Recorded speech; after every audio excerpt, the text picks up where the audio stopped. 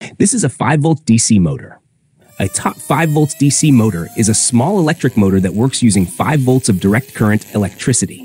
It is commonly used in small electronic and robotic projects, like toys, fans, and Arduino-based systems. The motor takes electrical energy and turns it into movement. Inside the motor, there is a coil of wire and a small magnet. When you connect the motor to a 5 volts battery or power supply, electric current flows through the wire coil. This creates a magnetic field around the coil. The coil is placed near a permanent magnet, and the magnetic fields push against each other. This pushing force makes the motor's shaft spin. To keep the shaft spinning in the same direction, the motor uses a part called a commutator, along with brushes.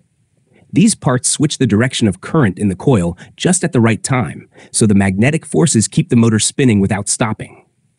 In simple words, a 5-volt DC motor works by using electricity to create a magnetic force that makes it spin. It's small, simple, and perfect for powering lightweight devices.